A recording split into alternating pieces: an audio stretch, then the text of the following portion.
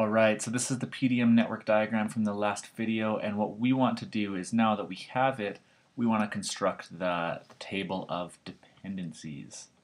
Alright, so all we have to do is just, well, first of all, figure out what are all the activities we have. So we have A, B, C, D, E, F, G, H, so let's go ahead and write these down.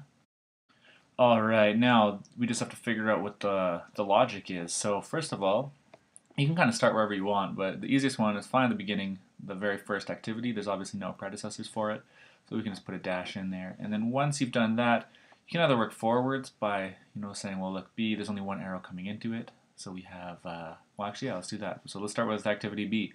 It has one predecessor. Only A leads into it. All right.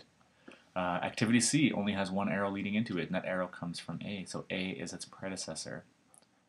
Alright, and now let's actually just jump, just for demonstration purposes. You can start at the back too if you wanted and work your way from right to left.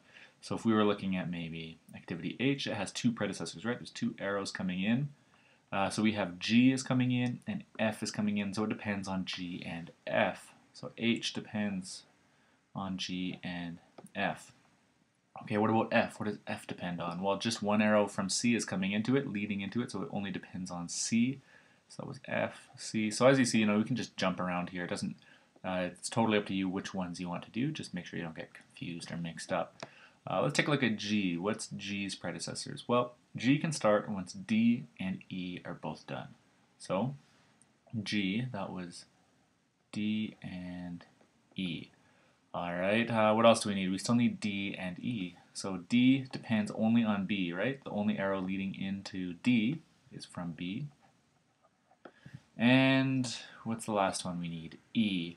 The predecessor for E is just C, right? The only arrow leading into C, or leading into E is from C, so E can start once C is done.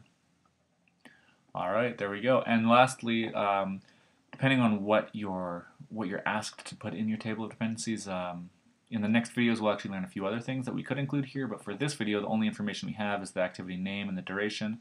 So we might as well just draw the durations in, and we would just read them right off here. For example, A would be 3, and so on.